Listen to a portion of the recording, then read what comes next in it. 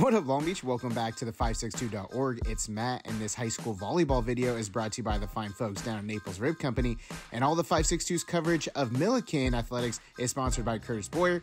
And all the 562's coverage of Long Beach Wilson athletics is sponsored by Joel Petonio, class of 2009.